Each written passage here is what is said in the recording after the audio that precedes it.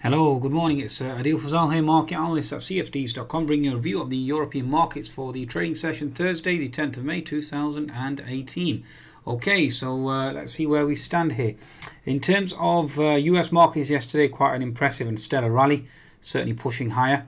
In terms of Asian markets overnight, certainly following US's lead. It certainly seems like China trade war concerns certainly have been forgotten. Certainly seems like Iranian concerns certainly have been forgotten as well, given the fact that Trump pulled out that deal, sending oil prices higher, which in turn obviously leads to rising costs, which in turn leads to higher inflation and higher rates, and which in turn obviously is negative for the economy. But at present, the stock market seems to be fixated on the assumption or potential view that obviously rising commodities are generally bullish for certain equity, certain parts of the equity sector, and that certainly seems to be dominating at present. It's all about the re-emergence and strength in the strength of commodities, even though the stronger dollar certainly has obviously pushed higher now. Again, stronger commodities certainly masked. Now yesterday copper certainly pushed higher as well. Gold certainly started to push higher as well to a large extent. So again, certainly something to keep an eye on.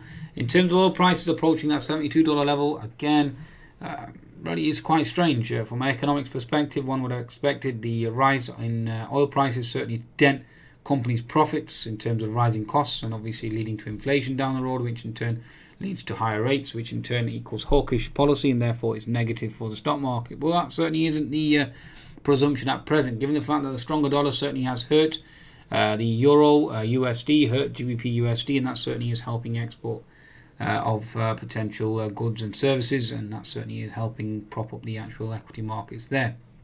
And let's see how long this continues. That's the question. Okay, German DAX certainly has closed its gap as well around the 13,000 level, and what happens next, that's the question. Okay, in terms of data today, we obviously are waiting for the BOE. That certainly seems to be the main focus. Manufacturing and industrial production data certainly came in on the weaker side. Trade balance came in on the weaker side for the UK, and now we're waiting for the BOE at 12 o'clock. So again, that should set the tone. Okay, in terms of the rest of Europe, we have had weaker data. Italian data certainly, well, yesterday's data certainly was weaker. This morning, Italian data, industrial output, certainly coming in slightly stronger than expected. So again, that certainly is something to watch out for. Okay, so please be sure to visit TradeSingler signals and market updates from leading providers at www.tradesingler.com, and download the app at the Google Play and the Apple App Store. In terms of the technical picture, let's look at the German DAX. Like I was referencing before, German DAX certainly has closed that gap. Now, the next potential resistance, if you continue, is 13,150. So it has been quite a stellar run for the German DAX. It has been quite impressive from that pivot low 11,800. We're up almost 1,200, 1,300 points since then, so very, very impressive. Okay, in terms of the 60-minute picture, German DAX, again, bullish engulfing candle breaking through.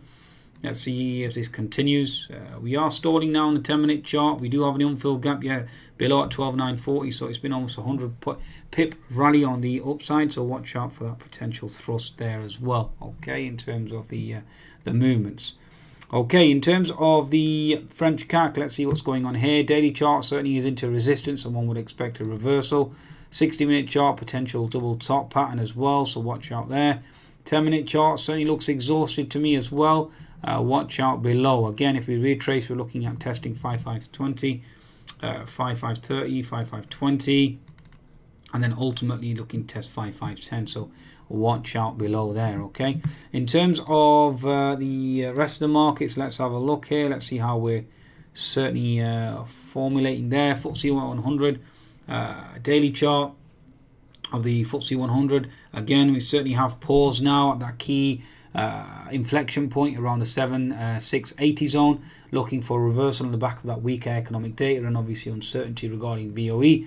A lot of the dovish potential stance from the BOE certainly has been factored in. Okay, you have this potential bullish channel certainly being threatened now. Okay, if the FTSE does break this 7680 zone, then the next level you are looking at is around the 7800. Now, FTSE rally is certainly overdone. From my perspective, exceptionally overdone. Has been, I've been stopped out multiple times attempting to short the FTSE this week. Okay, so has been very impressive though. Whenever you get a rally of this obviously nature, you have to just sit back and admire it. Okay, so again, 60-minute chart, the bullish channel, upper channel of resistance on the FTSE, so therefore looking for a reversal. 10-minute chart as well, you've got a topping tail certainly going in.